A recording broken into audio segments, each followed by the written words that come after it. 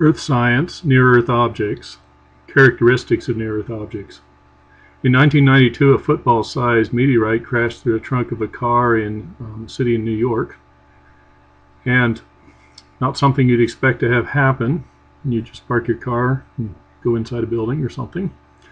But it does happen. So near-Earth objects are asteroids or comets that approach the Earth. And every now and then they hit the Earth, and we call those meteorites. When we see them in the atmosphere, we call them meteors. And when they're in space, we call them meteoroids or asteroids. Earth carries scars of past impacts with asteroids and comets. The Barringer crater in Arizona was formed when a 50-meter diameter meteorite crashed into the Earth some 50,000 years ago. 56 million years ago, at the end of the Cretaceous, it's hypothesized that a 10-kilometer wide asteroid landed in what's called Chicxulub in the Yucatan Peninsula area of Mexico. And the impact of that wiped out the dinosaur fauna and changed the Earth permanently. Makes you wonder what would happen today if something like that happened, but we'll get into that when we get into the hazards of near NEO. Most NEOs don't come close to the Earth, but here just recently one came right over Moscow, just a few miles over Moscow, entered the Earth's atmosphere. The sonic boom created all kinds of damage and people got hurt. And there's some YouTube video links that if you want to go look at that. It's pretty interesting. People got their cameras out and took videos of this of NEO, of this near-Earth object or meteor coming through the atmosphere and burning up. There were parts of that landed in different parts of Siberia, and some of the some of the links show those kind of impacts, just little impacts, but they made big holes. In 2029, there's an asteroid that's going to come within 36,000 kilometers of Earth that we know about, and it'll be interesting to watch that develop over the next few decades. Years ago, that we didn't really know about many asteroids in the solar system, mainly because we couldn't identify them and detect them. We know now that there's at least 90,000 asteroids. The red squares in the picture are near-Earth objects, in other words, ones that come close to the Earth. And there's probably more than that, we just haven't detected them. So a few definitions. An asteroid-like series is about 1,000 kilometers across in diameter, as compared to the Moon, which is about 3,500 kilometers in diameter. They travel very fast. In this example, 36,000 miles an hour. And they're composed of rocks or metal. Asteroids are, comets are not. They're mostly water, frozen water, big ice balls in the sky. But that's the next lecture. Earth science, near-Earth objects, comets. In 1908, an explosion of a comet in the atmosphere over Siberia destroyed a forest in an area of a major city, 2,100 kilometers squared. And you can see a picture of the trees that were leveled and knocked down when that comet exploded in the atmosphere over Siberia. Here's a video about a comet that is, I think, helpful.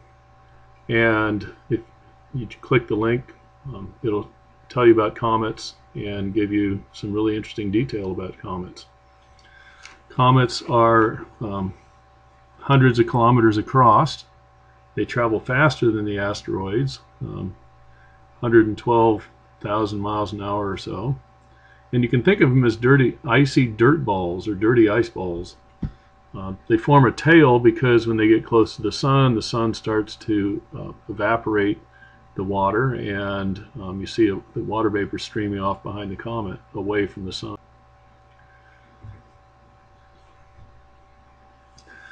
A few years ago, we impacted a comet named Temple 1 and got some data from that. That was real helpful, because what that does is it tells us about what comets are composed of. And common compounds in comets are cyanide, cyanide, carbon dioxide, and water, mostly water. An interesting investigation is whether comets supplied a lot of the water in the Earth's early oceans.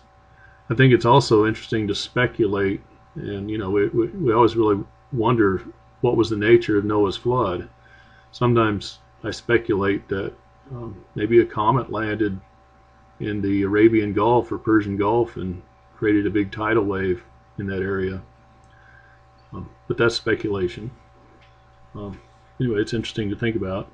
It's also, there's another interesting book that speculates or creates another history of the Chinese ruling the waves before the Europeans took it over in the 1400s, and that the Chinese fleet was destroyed in the Pacific in about 1451 by a large comet, creating a huge, massive tidal wave. Anyway, the book is 1434 or another. Anyway, if you want to look at that sometime, it'd be kind of interesting, because this historian creates a different version of history than what I learned in school, and comets are involved with what he is proposing. There's two types of comets. There's short period comets and long period comets. The short period comets originate in the Kuiper belt beyond Neptune and return to the inner solar system every few years.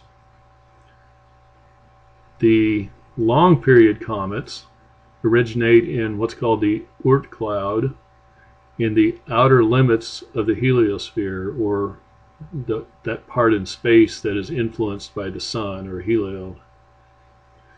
And those comets return every thousands of years. So we see both types of comets. Here's a diagram of them. A long period comet travels toward the sun with irregular orbits that may be at high angle to the planets, and so you just see a little piece of the long period comet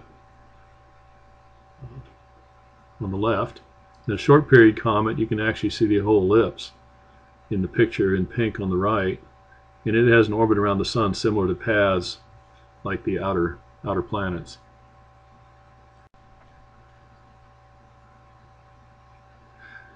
Earth science, NEO impact features. There's two types of craters that we classify from impacts of NEOs on the Earth. One is called simple craters, another one's called complex craters. The Barringer crater in Arizona is an example of a simple crater. This was the first meteorite crater recognized on Earth. If you go through Arizona, it's worth a trip to stop there.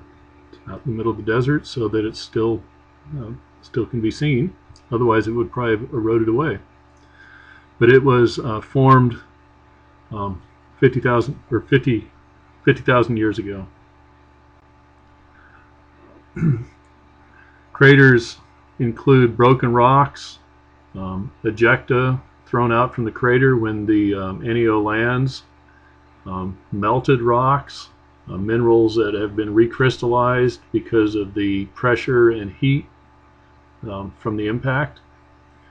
And the main difference between simple and complex include things like a central peak, where you had such a big impact that the ground pulled back up again. It rebounded back into the center of the crater.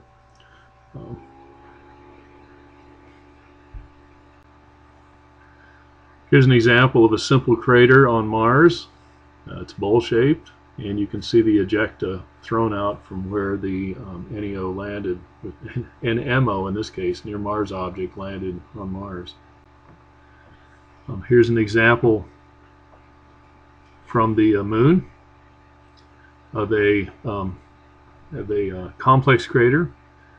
You can see a central peak in the middle with ejecta thrown around it. There's ring structures also around the edge of the crater. And in this case, it's 58 kilometers in diameter. It's a big crater. This is an example of a 200 million year old crater in Canada, and it's 100 kilometers wide, and the NEO that would have landed on that was 5 to 10 kilometers in diameter. So this would have been about the size, or maybe a little smaller, of the size of the near-Earth object that would have hit 65, 66 million years ago at the end of the Cretaceous near Chicxulub, Mexico. There's 150 impact craters identified on continents. We don't have any identified in the ocean, or a few. And you can see where Chicxulub is there, item number 3. Of course, we wouldn't get impact craters in the ocean because the water would totally change what happens when it gets hit. So here's a question you might think about. Meteor crater is 1,200 meters wide. It was formed by an NEO about the size of a city block. Which diagram best illustrates the land profile across a complex crater? And we're going to say D, because you have the inner central peak, and then you have rings around it. Imagine that 2 identical asteroids crash into the same type of rocks on the surface of the moon and the Earth. Both produce impact craters. How do the impact craters compare? Well, the crater of the moon will be larger because the gravity on the moon is smaller, and so the impact of the crater, just by the inertia between one object and another object, would have a bigger impact on the moon.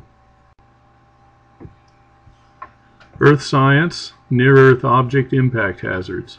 What would happen if a 10-kilometer near-Earth object collided with the Earth?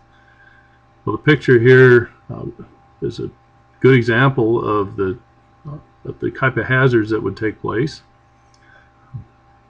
When the impact happens, the force of that size of a near-Earth object would send so much debris in the air that it would create a dust cloud and cool the Earth. There'd be a tsunami hundreds of meters high that would devastate anything it touched. You'd have an air blast. You'd have wildfires. And it's thought that the near-Earth object that hit Chicxulub in the Yucatan Peninsula would have created wildfires all through North America because of its size. So here's the same kind of a list I just went through. It's pretty scary to think just how big an impact that would have on the Earth. Here's a comparison of different sizes of near-Earth objects and what they would do. One the size of the Lincoln Memorial would destroy a large city. One the size of the National Mall would destroy a country. And one the size of the city would, like 10 kilometers across, would create global scale destruction. Here's the different sizes of some different near-Earth objects that have hit, and just comparing that to the Hiroshima atomic bomb. Notice that one the 10 kilometers across would hit with an impact of 100,000 megatons. A near-Earth object is something we could potentially prevent from hitting the Earth. We can't prevent volcanic eruptions or earthquakes or hurricanes, but we could possibly deflect a near-Earth object from hitting the Earth so it would pass by the Earth. We were able to hit a comet with a spacecraft a few years ago, and so perhaps we could hit an asteroid also. There's been some work on NEO detection, and I've got a YouTube. It's about 29 minutes long if you want to look at parts of it or listen to some of the near-Earth object experts, and they're talking about what do you do to detect near-Earth objects, and what do you do if you find them, then they create a problem.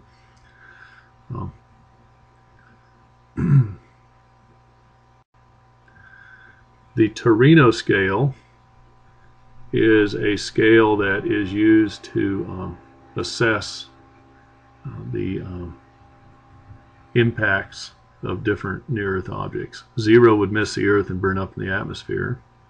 1 would pass near the Earth, but extremely unlikely to impact. 2 to 4 would be a minor chance of an impact. 5 to 7 would be a serious threat of an impact. And 8 to 10 would be certain collision. And depending on the size of the collision, the higher the number.